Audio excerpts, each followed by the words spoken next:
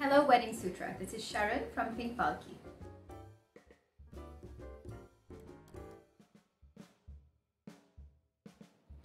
3 words for our working style. 1, detailed, because we're very particular about how things look and work together.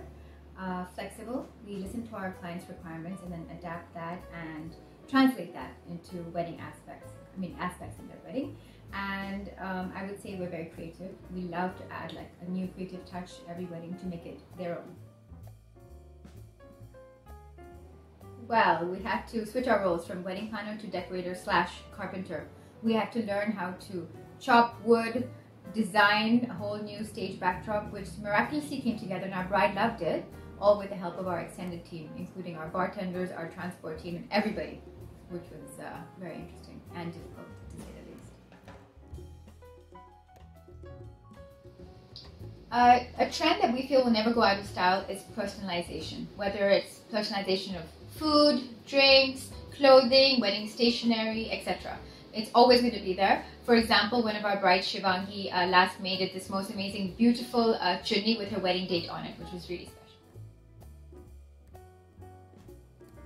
So the coronavirus experience will definitely change the way Indian families plan their weddings, especially we feel in the short term. We'll have simpler weddings. I think we'll see less spending in the short term. We'll have maybe more intimate weddings and definitely more hygienic weddings. Maybe we can have like a hand sanitizer in the hamper, for example. But I think overall, in the long run, people do tend to forget. So when things get back to normal, people will again go back to the usual doom dhamaka that we're used to having at Indian weddings, and then probably travel further away and go back to the usual.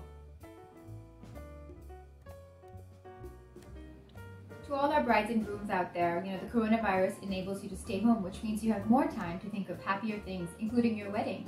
So just remember, the longer the wait, the bigger the dhamaka. So just spend all your time to plan your wedding. Two States was one of our favorite wedding movies. It was about, the blending of 2 cultures, which is something we can relate to. It's always fun and challenging to be able to amalgamate 2 different cultures, to bring out the best in these 2 cultures in the weddings that we do, and we enjoy it. So most of the couples that get married tend to have big, fat, amazing, beautiful wedding cards. So I think the first thing you can do for an eco-friendly wedding is to remove that completely and go with recycled paper, even go digital with e-invites, etc. There's also plantable seed paper that you could use, which is definitely a fun, interesting trend that can help the environment.